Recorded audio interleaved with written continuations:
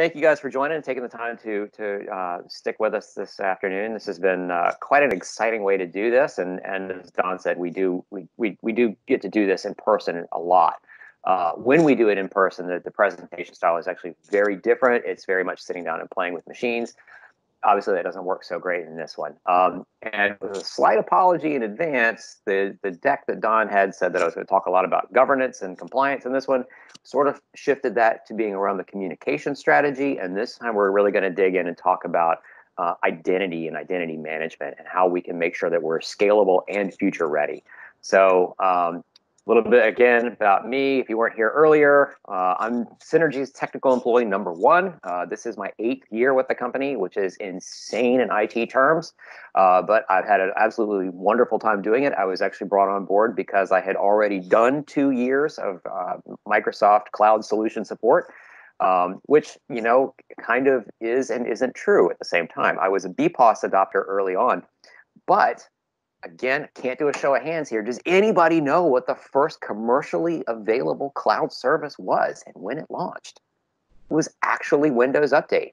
So Windows Update has been online pretty much the entire time that my career has been going, and only now in the last 10 or so years have we really started to say cloud adoption, right? But the reality is Windows Update's been out there for over 20 years, and in that 20 years, it has never been taken down by virtue of an attack. So that's pretty awesome. Anyway, if you were with me earlier this morning, you heard my classic castle defense discussion, right? Perimeter controls, limited ingress and egress, all users and devices conveniently protected within the enclave. It's a pretty good metaphor, honestly, for traditional domain structures, even those that preceded Active Directory. And as security requirements grew more complex over time and businesses changed, we started to see additional walls and towers erected in and around our castles. We had user domains and resource domains and daisy-chained trust relationships. And then Active Directory came along and brought sites and services, domains and trusts, and new group types, new control mechanisms. And just as the castles kind of kept building their armories and parapets to keep up with the changing requirements over time and centuries, it scaled well until, as I said earlier, gunpowder came to Europe, right? Boom. 2007, the world changed on us, and Steve Jobs came back and put Apple squarely back on the map. So our identity solutions on premises continued to evolve, right? We started to get these great mapping capabilities out there, but they were not evolving at the pace that the technology adoption was occurring, the cloud development was occurring, even back in those early days, like before 2010. And IT's answer was to ban the iPhone, right? Force everybody to use a BlackBerry because we understood that. It had a server we could rack mount next to the Exchange server, and that felt right and good. But honestly, even way back then, the shiny was starting to wear off, right? Executives were clamoring for change. Shop floor people were coming in with iPhones and streaming music off our Wi-Fi. It was killing us. And then as we started to, prepare to start to adopt and change to this, our replication topology also started to get a little bit out of control, right? And we have these spaghetti disasters all over the place. And yeah, sure, AD scaled a little bit over time and gave us things like granular password controls and a recycle bin. But you could also run into a whole host of exotic challenges trying to manage AD. So we started to see things like slow replication, having a password reset take hours as it chased a replication cycle all the way around the globe. We would see things like replication islands, which are the most horrifying thing in the world to try to troubleshoot, where suddenly you have a site that's participating fine in AD and it looks great, but then the CEO travels to that site and all of a sudden she can't log in. And the only backout method ends up being to demote the domain controller, take all the local devices out of the domain and put them back in and say that we did a good job, right? It's challenging. Then we would chase things like somebody would add a new domain controller somewhere or add a new subnet somewhere. And all of a sudden, the whole globe is dealing with a slow logon experience. And to this day, 21 years later, I have met less than 10 people who can tell me what all of the different types of groups are in Active Directory and what is their purpose.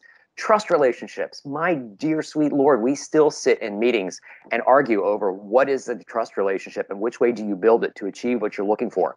Most of the time, we would end up punting and say it's got to be two-way. Just can't work around this anymore. But the real challenges that we get into have to deal with the identity management at a large scale, right?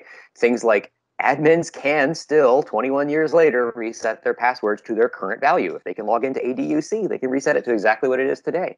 And we actually have very limited password and authentication controls. And it's not going to change. Active Directory has been a fully matured product since Windows Server 2016. You cannot go in and, I mean, you can install a 2019 server, but there's no Active Directory version 2019. That just isn't a thing. It's as mature as it's going to be at 2016. So let's take a second, and then talk about what passwords really have meant, how they've evolved, how they've been controlled and changed, and where Active Directory excels and where it maybe doesn't. So again, it's 21 years old. Happy birthday, Active Directory. You can go get yourself a beer now. We appreciate your time. But really, password controls have only changed very little bit over those 21 years. And most organizations' password policies look pretty much like what we have here. We can enforce complexity and length and all that jazz. But there is literally nothing baked into Active Directory to prevent a password ABC123 exclamation at hash. There's nothing to stop you from doing a keyboard run. All it cares about is length and whether or not that hash, well, length, complexity, and whether or not the hash exists in the user's history. And the only reason the length recommendations are 8 or more in most domains is because NT hash tables are split into 7-character chunks. So the thought was that if an attacker could get access to your local hash table, they could download it, they could run an attack against the hash table. If you only had a 7-character password, you only had 1 hash to break. So we all thought, well, we're going to be exceeding that capability. We're going to go to an 8th character. But what you end up with is a whole lot of users with a 7-letter word and a 1, or a 2, or a 3. And they just increment it every 60 to 90 days. Well, that means that that first 7-character chunk, the hash value never changes. So if somebody did get access to your hash table, they don't have to re-break that old hash. They only have to worry about the 1, the 2, the 3, the 4. So we're not actually driving a tremendous capability of security around our NT hash table. And again, it's not going to get better, right? It's as mature and developed as it's going to get. So even though this picture up here says November 2016, that's current.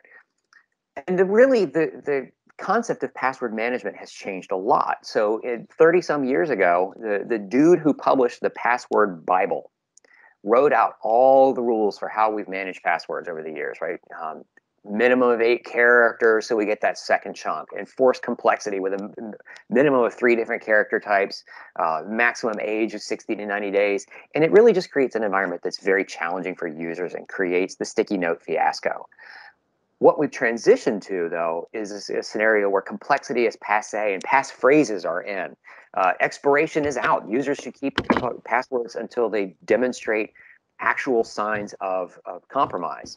And we can see proof of that with tools that now exist on the internet to help us calculate the relative safety of our passwords. There was some sound. Did anybody have a question they wanted to ask, or was that just background noise? All right, I'm going to keep rolling. No questions, Adrian. All right, cool. And the dog's barking, so fantastic. I actually sent mine out of the house. So again, I mentioned that there's these websites that exist out there, and what they allow us to do is measure the size of our haystack. The idea is that your password can be collided against, and if somebody eventually tries every combination of characters, they will eventually hit your password. But we can do things to make the haystack bigger, and that effectively makes our password better hidden. We look at a traditional password here, and again, I'm going to remind y'all that my screen's over here, so I'm looking over here and driving over here. Traditional password meeting all the complexity requirements. It has 2 uppercase, 2 lowercase, 2 digits, 2 symbols, has a search space depth of 95 different characters that can be involved with it, and it's 8 characters long. Active Directory would love this password. AD thinks, man, you got this guy. You are the king of the mountain. But if somebody's got our hash table and massively parallel compute capabilities, they're going to break that password in 72 seconds. By comparison, a passphrase that doesn't have multiple different types of complexity, it literally has just characters and a period at the end of it, and it has a smaller search space, but it actually has 15 orders of magnitude greater search space size. So with that, if somebody is able to download our hash table and just smack the crap out of it locally, it's still going to take them 411 million years to break that password. The haystack is a little bit bigger. But it actually gets worse, right? Because AD, again, is really only caring about, can you meet 3 of those complexity character types? So what we end up with, again, 7-letter word and a single digit, we have 1 uppercase character, 6 lowercase, 1 digit. And yeah, the search space size is, in terms of orders of magnitude, is only off by 1, but this can be broken in 2.2 seconds. And online, this user going out into the world is broken in less than an hour. Yep, less than an hour, 37 minutes. All right, I had to look back over and make sure my numbers were right. So we can't even successfully survive to that 60 to 90-day mark if we're doing either one of these traditional Active Directory password management capabilities. So with that said, let's talk a little bit about Azure AD and how that's kind of evolved over time. I mentioned that I've been doing the Microsoft side of this since 2010. And in that time, we migrated to Microsoft's precursor to Office 365, which was BPOS. And very early on in that capability, we got in that space, we got the ability to replicate our users over to BPOS.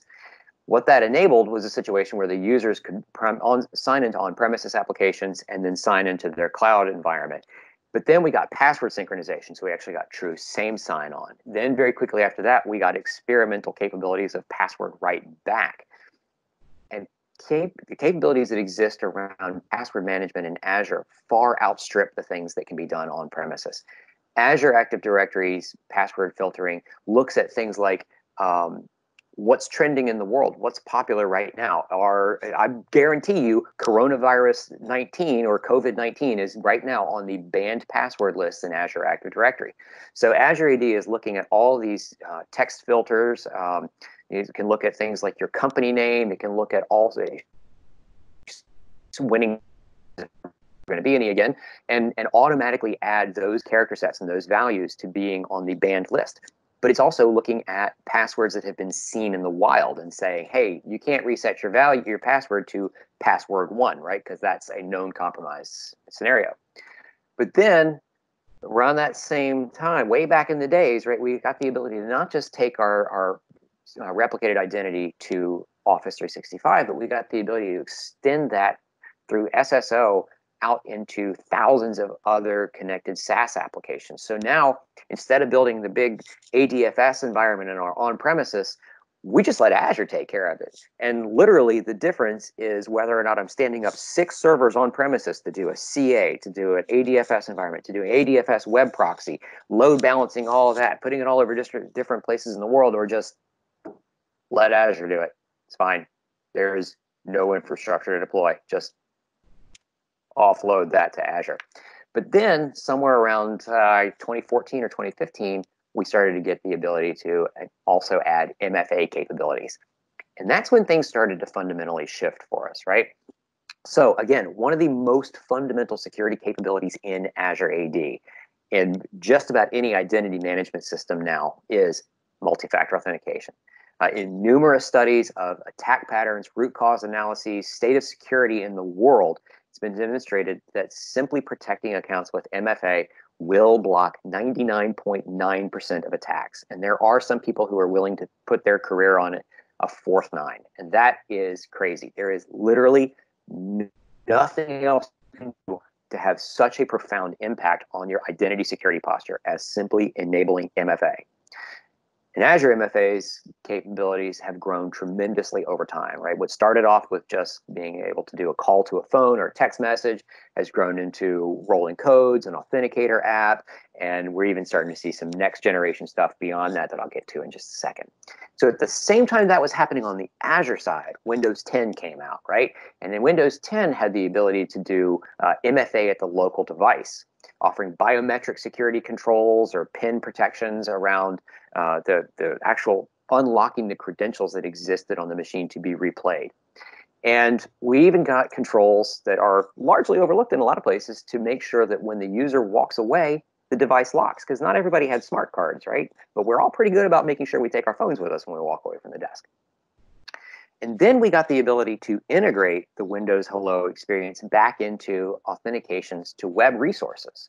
So if I go out to a website that is part of my Office 365 or even my Microsoft 365 space at all, it's going to ask me to pick an account, something that's already connected to Windows. Or if I'm at a new device, it's going to say, hey, sign in. And if I want to sign in, it's going to allow me to select Windows Hello capabilities and play that into the website to actually grant me access and get me into my resources. And I can take that same protected authentication experience and federate it again now out to thousands of other third-party SaaS applications, again with no infrastructure, literally none, not a scrap of it. And then also around that same time frame, so Windows 10 is changing the game, Azure Active Directory is changing the game. We got MFA Server, and now we're able to take cloud protections and redirect them back at our on-premises infrastructure. And yeah, okay, maybe Azure MFA Server wasn't the greatest solution, and it was replaced fairly quickly with a native network policy server extension. But with more and more productivity and security workloads now living in the cloud, the timing led to the first tentative, do I still need Active Directory questions? And I can tell you that absolutely over the last 4 years, we have done a number of full infrastructure removals. And we're seeing more and more IT and CIOs, IT directors and CIOs start wondering what they're going to do with all that reclaimed data center space. And yes, we have seen disco balls go into that space. It's been an exciting change to watch happen. But yeah, okay, absolutely. Active Directory, it's a mature product. It's not going to change. It still has a very functional and very viable role for a lot of organizations, just about any size. But we don't have one at Synergy. We have never had one. We are 100% Azure, and we have always been 100% Azure. So now with Azure AD, right, we started to actually move, as I mentioned, into a world beyond passwords. And we now have the ability to support passwordless authentication and FIDO2, which is enabling me to do everything from Windows Hello to YubiKeys to wearables. And I keep saving up because I want the ring. I really want the ring that you tap on the machine, and that allows you to log in. That is like, whoo, I get excited just thinking about that being the top of the pyramid for this little old nerd. So blocking, though, at the front door is more than just changing authentication methods, right? It's about intelligent, automated incident handling. It's building zero trust and extending that posture to all the systems that we're trying to protect. It's knowing the difference between a risky user and a risky sign-in and applying the right rules for each so that our users can operate securely and with minimal interruption and the bad guys stay out. So as Michael mentioned, as David mentioned this earlier, the goal is not security versus productivity. The goal is secure productivity, right? And I don't list this on AD's weaknesses above or the challenges that we face in general, but how many of us have seen, and you can raise your hand silently, no judgment, or written a script that runs on a server about every 5 minutes that unlocks a user's account, right? Somewhere, sometime back in the history of your environment, a user's credentials got associated with a service or a process or a scheduled task or whatever, and then they changed their password. But that password change didn't happen on the device that was still trying to authenticate as them. And then you get involved in this years-long tug of war where the account gets locked out every 5 minutes. And if there's 10, 15, 20, 30 domain controllers in the environment, how much time are you as the admin going to spend tearing through netlogon.log files to figure out where it's coming from before you just eventually give up in frustration and write the script that just keeps Janet from being locked out all the time? I've seen it over and over and over again. So we can't do that in the cloud, right? But the problem doesn't go away here. We have scenarios where users, our typical account lockout policy is after 10 passwords or 5 passwords on-prem, the account's going to get locked out. Well, people are hammering on these accounts all day long. They're trying to get in as, password spray attacks. We have to make sure that our users are secure and productive too. And we cannot, in the cloud, just write a script that unlocks the user's account every 5 minutes. That's going to be a career-limiting move for us. We need to make sure then that the system is able to know the difference between Janet just trying to do her job and someone hammering away at her password. Or in fact, if she just has a really, really terrible password. So part of that is behavioral analytics, which is what underpins most of the advanced security workloads that exist in the Microsoft 365 stack. So I have my demo environment. It's been referred to a couple times already today. Michael's got some screenshots from it, but I spend a lot of time testing new workloads in there. I go out and I read a new article about something that's come out, and I'm like, oh, cool, I'm going to go play with this guy right now. I regularly sit in our Richmond office when it's open and rebuild my devices like every couple of weeks. I go in and rebuild them to try something new, a new deployment methodology or whatever. But most of my authentication traffic comes from that specific IP address, right? Well, last week I went to New Jersey on a business trip, and I rebuilt machines in my demo environment for my business trip to New Jersey. And I got some risk signals coming out of that, right? You can see these two authentication attempts from Alan DeYoung and Nestor Wilkie. Alan's happened first, and it recognized that there were different patterns involved in my authentication mechanism. It said that I was coming from a new unknown IP address, and that was a concern. So automatically the system said, this is probably not you. If it is you, you can get in as long as you meet an MFA challenge. Well, I did. I was able to meet that MFA challenge. And a few minutes later, I fired up Nestor's machine and got it to the same point. Well, Nestor is also detected as being at risk, but not as high a risk, because I was able to meet that MFA challenge as Alan. That data goes back into that 6 or 7 trillion security signals per day Microsoft graph and says, this IP address might actually be associated with this environment, still raised him up as a risk, but now only as a low risk. And I've proceeded then to build the rest of my users or devices in this machine. No more risk for any of them, right? That IP address, that location, and the fact that I met the MFA challenge says, okay, this is normal. Contoso has effectively moved to New Jersey, right? So that's noticing the behavioral analytics, but we also need to be able to detect challenges with passwords. And we can actually detect risks of things like password recycling, or even if the credential pair has been exposed on the internet. And we can take actions to decide if an identity is being detected as being at risk, then we're going to require a password change. But don't worry about that password exchange being or change being exposed to the internet, because then that sign-in is now also a risk. So in order to get to the password change, they're going to have to satisfy an MFA requirement to then say, hey, your password's still terrible. You're going to have to reset it. And if you haven't been to haveibeenpwned.com, I highly recommend it. It's just a great place to go and check to see if your credential pair exists out there in the wild.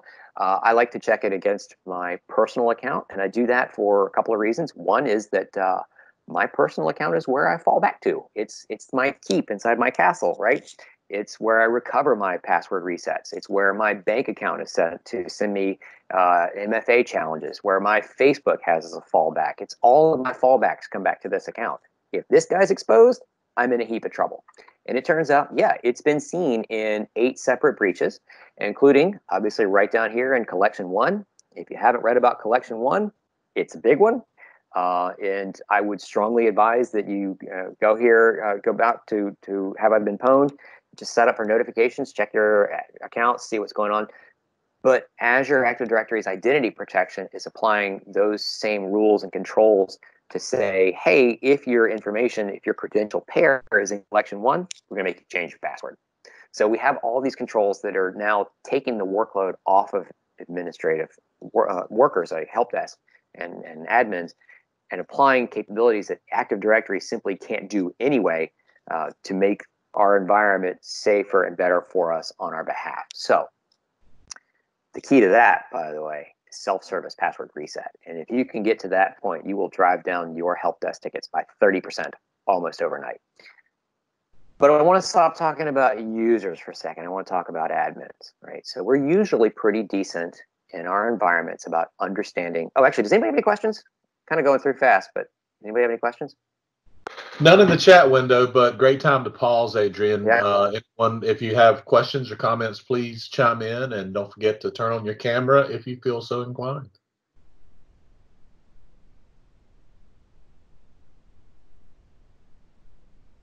I will assume that you can proceed. All right. I'm lulling everyone to sleep. Make sure you have plenty of coffee. I've got my fancy Microsoft 365 security and compliance mug here with me to help them fuel me through to the end. All right. So we talked about user accounts, right? And protecting user accounts. And that's going to be the meat of what we do on a regular day-to-day basis. But we also have a lot of risks around admins, and we're usually really good about applying just enough controls to our admins, to our users, whatever. But we also introduced some interesting challenges around our admin accounts. Again, I can't do a show of hands here, but I love doing this one in person. It's my favorite thing in the whole wide world to do. When we start talking about how we build our admin accounts in our environments, I ask the question, who here in the room has an admin account? Every hand goes up, right? Is it reasonable to predict that your admin account's nomenclature or naming structure is similar to your regular user accounts? And at about 50% of the time, it is. Is it safe to assume that your admin account is active right now? And in most cases, actually almost all cases, it is active right now. Do you only ever use your admin account from a privileged access workstation or privileged access network? And I do get a little bit of a bite on this. It happens every once in a while, but it's pretty rare. But the real kicker is, have you ever entered your credentials as an administrator into a Windows 7 machine to help close a ticket? Or have you ever recycled a password between your regular account and your admin account? Now, I watched a couple of people in an event that I did a few months ago turn beet red and hide behind their monitors. It's true. We do it, right? It's a different account. Why would the password be exposed? There's no risk. We're going to be fine. It happens. It really, truly does happen. The other thing, though, that happens in Active Directory, and you cannot get around this, is that once an account has been marked as or added to an administrative role in Active Directory, there is an attribute that flips called isAdmin. You can't flip it back. There's no provision in Active Directory to unflip the flip. Once it's been flagged as an admin, it's an admin, which means that anybody sitting at any compromised machine on your network can simply do an LDAP query or PowerShell query against Active Directory for accounts where isAdmin equals 1. And there's your lateral movement right there. It's just there. And again, since 90% of our users that we talk to on a regular basis, the admin accounts are active, the question is, how do you know someone's not using your admin account right now? And in most cases, we get silence. There are very few environments where users have that level of auditing that they can actually get detections on administrative activities happening in real time. So Azure AD, conversely, offers both just enough administrative controls with roles, but we also have just-in-time controls for those roles. And just turning this on, privileged identity management, just turning it on will initiate a full audit of who holds what roles in your Azure AD, whether or not they're actually using those roles, and alert you if anybody gives themselves those roles outside of this space. And I will tell you, going back to my, the last guy left the pager in the middle of the night and left, the first thing I did when I got in there, yeah, I was a bad admin. I created additional backdoor admin accounts as break glass accounts. And it occurred to me as I was doing it, maybe he did too. Maybe I didn't know what accounts were out there. And there, in Active Directory back in 2009, there really was no way to know, right? You might have named a bunch of accounts with Bob Jones or set tasks to do all kinds of things like add them to administrative groups, and I would never have known. We now get active alerting when that happens simply by turning this on. So we can control the activation required. So, sorry, let me back up here. We can say that everybody who is a global admin is only a global admin when they need to be. Then we can define rules around activation of that role, how long it will be active before it automatically expires. We can set notifications around activation, set approvals in case in our workflows for activation, require that MFA be in is part of the activation process. And then we can actually set, and this is my favorite thing in the whole wide world, we can set system reviews to make sure that users keep the access they need to do the job they need. And again, if we go back to my old on-premises environment, I would get the email saying we need to do an audit on who has domain admin rights. So I would get the list of the people and I would call them up and I'd say, do you still need this? And of course they'd say, I have to have it. I can't do my job without my domain admin rights. Well, not only am I seeing that you're not actually using them in privileged identity management, but I don't have to make that phone call anymore. I can set up a monthly, quarterly, semi-annual review that sends an email out to all those role holders. And if they ignore the email, the right goes away. And if they want to lie and say, oh, I can't survive without it, that's their words in response to the email collected at this location, aggregated and delivered back to the auditors. And if you want to lie on record, that's on you, brother. Not my problem. I'm going to let the system be the bad guy. So we get full auditing of all ads, all deletions, activations, whatever the user or the system does. We can see all that, the time that it happened, follow the activity of what they were doing while they were there, and we can effectively shut down that whole identity traversal through hunting, because the neat thing that's happening here is that whole is admin thing doesn't really exist, right? If I begin managing a role with PIM, with Privileged Identity Management, and remove the permanent assignment of the role from the user, they don't appear in a casual query of the role. So if you take, for example, my global admins, everybody in my demo tenant is a global admin because best practices, right? But most of my users are only eligible to become global admins. So they have the role, just not right now, and they can activate it with a very simple process. But while they're not activated, they will not appear over here in the list of global admins. And we can go a step further too. We can say maybe we've hired a contractor on an ongoing basis, right? We want that person to have an account in our environment on an ongoing basis, but we don't want them to have global admin rights the entire time that they're working with us. Maybe they have a project that needs to be completed by 7/31. And for that period of that project, they're going to need to be able to activate their rights. We're going to keep them around past 7/31, but after that point, they will no longer be an administrator in our environment. So not only can we time bound the capability to activate the role, say for an hour, but we can also time bound the duration of the eligibility for access into that role. And what all of this has allowed us to do is get to a situation where I, as an employee of Synergy Technical, have one account. I don't have two. I don't have an unmonitored admin account. I am me. Me is me. I don't have a situation where I can go to my Active Directory, my Azure AD, and see that I have a managed account that belongs to me, because that's the other thing we used to do to try to keep track of who owned what accounts. It's just me. And if you query me at any given time, I'm just a regular user, and I can elevate myself when I need to do the thing, and it goes away. What that means is if I'm only an admin for, say, 3 hours out of a week, because most of the time I'm in meetings talking about the work, I'm not actually doing the work. If I elevate my account for about 3 hours of the week, that's a 98% surface reduction, or a reduction of my attack surface of being an admin. So 99.9% of the attacks we've shut down just with MFA, but then we've also further shut down 98% of the attack surface simply by saying, I'm not an admin right now, go hammer on somebody else's account.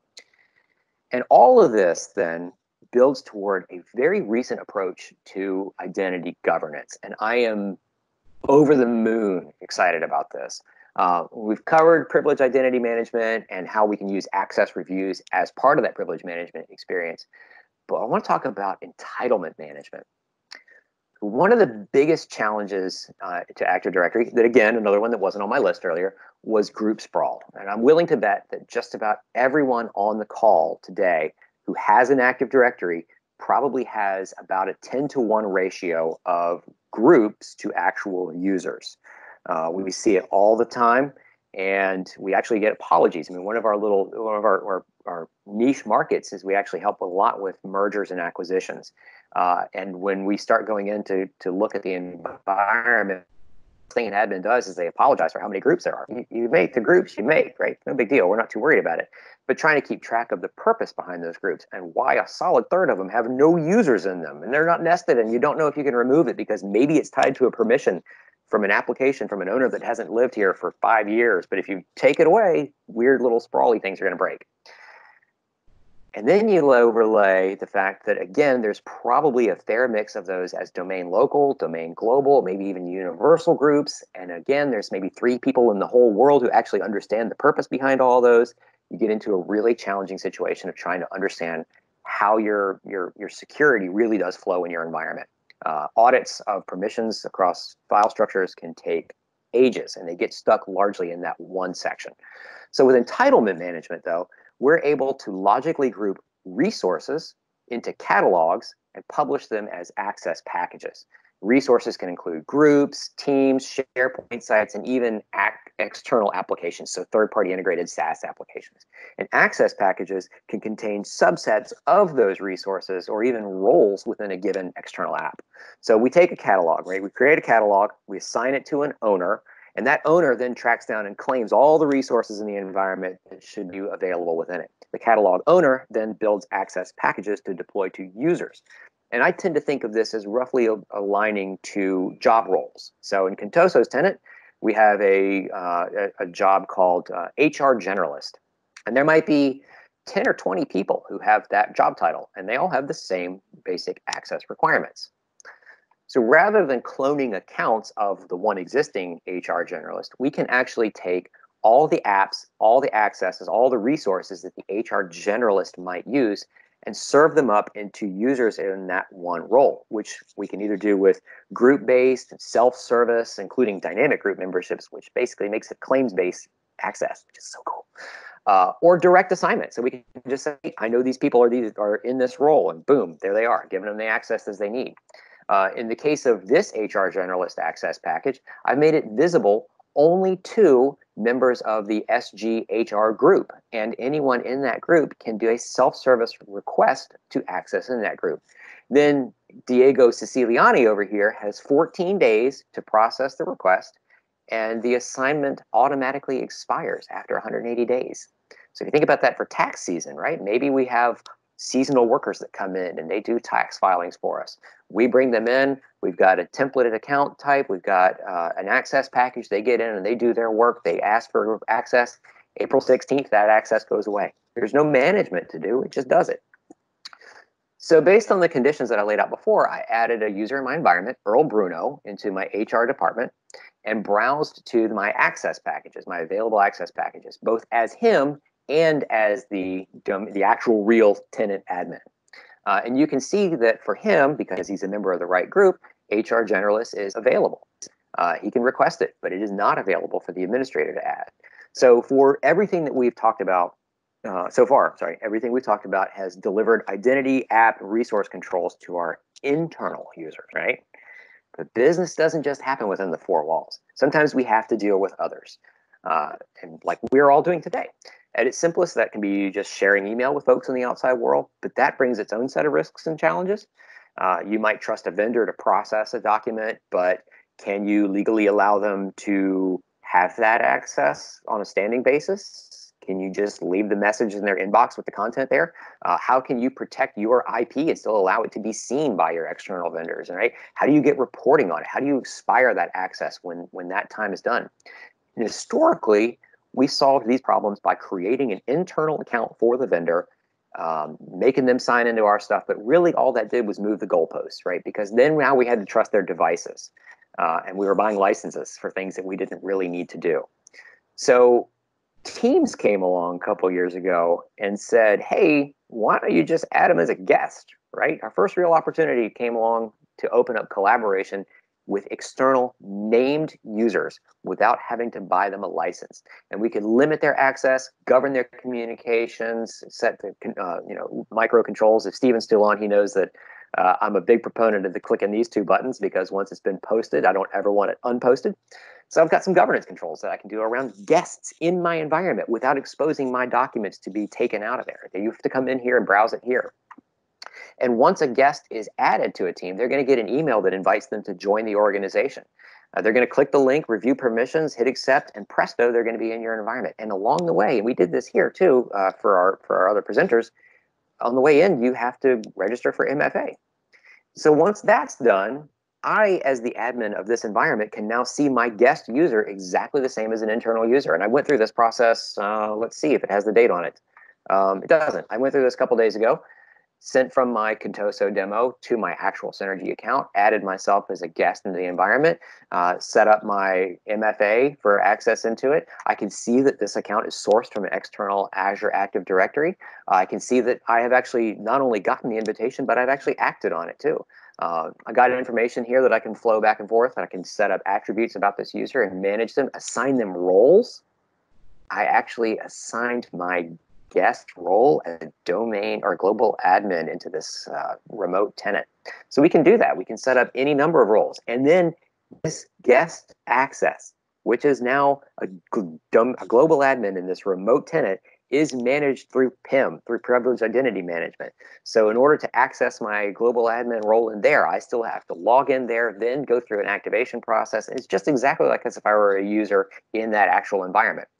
So this works really, really well. We get the users who need access into our stuff to come in, register. We don't have any challenges with non-repudiation. There's no account sharing because the MFA process doesn't scale from one user to another, right? If you're going to respond to the MFA, it's going to be on this device. You're generally not going to hand the next person this device and say, have fun with my account. But there are times when even this level of access isn't quite enough. Sometimes we just need to ensure that a vendor meets our operational requirements, right? We need the product to be completed on time. And it's really not so much important that we get Adrian Amos to be the engineer. We just need synergy to get in with the right people and solve the problem. We want to be able to audit what they do and know the names of the people that are coming in, but I don't want to pre-screen that. I just do what needs to be done, and we'll work these things out later. So we need to be able to manage not just an individual user, but a business partner and the accounts that they bring in for us. So we actually head back to entitlement management again. And this is where we can actually now build B2B relationships with our external organizations. And once we've established those business relationships, those external business partnerships, we can build access policies for our access packages. And now Synergy employees, when they come in, can request access to the access packages or the app packages that exist within Contoso's identity governance solutions. And if Synergy can ask for it, and we can build a partnership with an external business, and we can build a partnership with an external guest, we're actually preparing our identity solution for the next big change in identity management. And this is a bold new future, okay? So buckle up because it's going to get crazy here for a second. We have all of these great controls built for our internal users, right? We've protected, we've cut out 99% of our attacks. We've cut out 98% of our surface. We've reduced our call volume by 30%. We're now dealing with our external business partners safely and securely. But the future is looking more and more like decentralized identity. And that's a term we've heard very slowly creeping into our lexicon over the last 2 or 3 years. It started with GDPR, with this whole requirement that a customer have the ability to be forgotten at demand. And it's grown. And it's a mind blower to wrap your head around, or at least it can be. At its core, decentralized identity is self-owned, independent, blockchain and distributed ledger-driven identity. But what it enables is actually pretty revolutionary. Humans, actual human beings, own and control their own digital identity. There's no more password resets in this world. They don't exist. That's the user's problem. That's their identity. They bring it with them. Name changes. They get married. They get unmarried. No big deal. It's not getting stuck in your IT department for 3 weeks while trying to figure out who in HR can approve the name change. Updated phone numbers, right? A big ongoing challenge when users buy a new mobile phone or switch carriers. All of those things are now handled by the user, and they're simply plugging it into our systems. All of the administrative day-to-day burdens of attribute management are now the user's problem. And if you think about this from a human perspective, it's really quite natural to do it this way. And we're the weird ones in IT who have been telling users to give us their information so that we can update it on their behalf. You, before you were hired, already had a history of digital identity. You had a personal email address, maybe an Amazon account, Facebook account, whatever. You use those accounts, those identities, to federate and control your existence across a wide array of the digital space. And yet, when you sat down for your first day on the job, you began to create a brand new history around an all-new digital version of yourself. Why? Your company didn't hire a clone of you to do the work while you went on the rest of your business. They hired you. So why create a clone of your identity to access the work? In a fully realized, decentralized model, your identity, which again, you own, it's not the property of an organization or any government, hosts a personal data store of attributes that you present to external people or organizations or whatever as claims. You start a job, you expose the claims necessary to your employer to satisfy tax and payroll. They conversely allow your identity to participate in their cloud instances, open up their access packages to you that way, so you can do your job. When you quit, you just revoke access to the claims. That's it. GDPR's right to be forgotten is solved. You don't exist anymore there. They have a record then only of the things that they authorized. And if the data is fully encrypted, which it is in a decentralized model, right? If the data is fully encrypted and belongs to you and travels with you, then maybe it's safe enough to use for also hosting medical and insurance attributes. And we're actually starting to see this pop up in places that are dealing with these compliance challenges. So you're in an automobile accident, and a first responder needs to know what you're allergic to. And you're not conscious, they might give you a medication that could kill you. Now we've got bracelets and necklaces, and maybe it's on our ID. But if there was something that could be simply queried about you that checks against the database that is exposed through claims to first responders, they can give you life-saving information without you being conscious, get you to the hospital. The hospital could go through all their intake process without you having to be distracted from the process of having your life saved, right? So right now there are dozens, and I mean like many dozens, of decentralized identity providers already out there furiously building frameworks that can plug into existing identity solutions. And Microsoft is one of them. And everything that we have discussed in the identity governance portion of today's presentation is actually built with that future in mind. Everything that we can do right now is built with the plan of supporting user end-to-end decentralized identity. And I am so excited about bringing that into the space. So crazy thing to think about. It is the future. Be ready for it. That actually does bring me to the end of my presentation. I'm going to open it up now for any questions you might have. I appreciate your time today.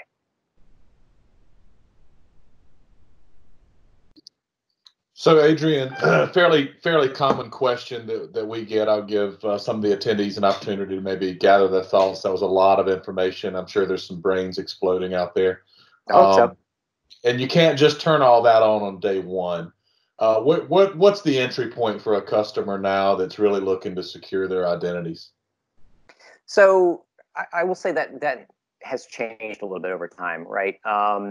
Generally, the first thing to do, the first major focal point is MFA. Absolutely MFA all the way.